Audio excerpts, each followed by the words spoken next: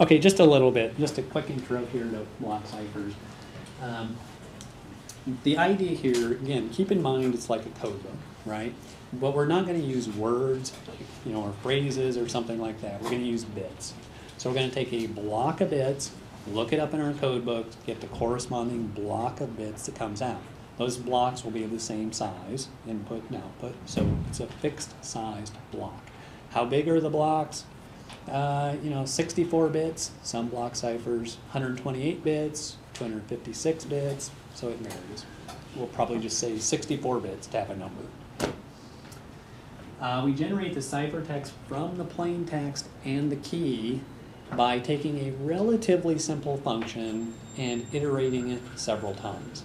Okay, so that function that we iterate, we call it a round function. Not for its shape, for the fact that we go through a bunch of rounds. Okay. And these things are really designed to be implemented in software, okay, as opposed to the stream ciphers we talked about.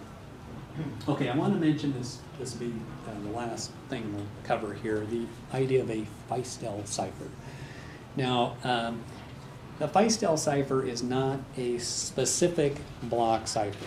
Okay, it's not like RC4, it's not like A51, it's not a particular cipher. Instead, it's a general way to build a block cipher. Okay, it's an approach to building a block cipher, all right? And it was named after a person. Can you guess who that person was? No, it was Mr. Cipher. Yeah, Feistel. Okay, there was a guy named Feistel who worked for IBM, whose name we'll actually mention in a minute. Okay, so we take the plain text, we split it in half. Okay, so let's just to have a number, let's suppose the plain text block is 64 bits. So we split it in two. We have a 32-bit left half and a 32-bit right half. Okay, the initial plain text, we'll call that L0 and R0. Okay, now we go through some number of rounds and we do the following step. Wow, that looks kind of complicated, but if you say it in words, it's not so bad. What this is saying is the new left half is equal to the old right half, exactly. The new right half is equal to the old left half XORed with a function of the old right half and the key, okay? This is the round function that we mentioned. Okay, you do this n times, and what you end up with is ln and rn, and you call that ciphertext. Okay, great, we can encrypt. But of course, it's always important to know that you can decrypt. So if we know the key and we know the ciphertext, can we get back the plain text? What do you think? It would be nice to know that. Okay.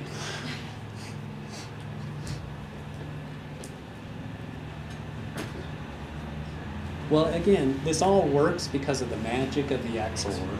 Okay, that's what allows us to run this process backwards. You can actually solve for this guy. Okay, just take this guy over to the other side, right? Take this guy over here, just because you got an XOR, that's easy to do. These two, it doesn't matter. You turn those two guys around. You can write it so you can run it backwards. Okay, it's not hard to solve. If you do that, you get something like this.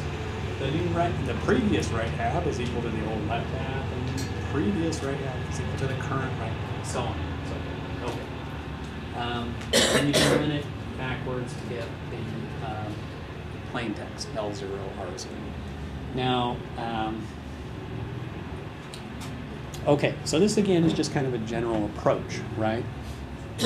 The security of this thing is all going to depend on your choice of round function. Okay, now it works. Formally it works, right, for any round function you put in there, but it's only going to be secure for certain functions and not for others. Here's a function. Let's use this as my round function. I propose we use the function f equals 0. Okay, what do you think? Is that a good choice here? Can we encrypt? Can we decrypt? Yeah, it all works. All the math works. But what's your ciphertext look like? Looks like your plain text, right? You just swap the halves back and forth and you get to the end and there you go. So it's not a good, it's not going to be I can't believe it's 2:45. Okay, so I'm just getting warmed up here.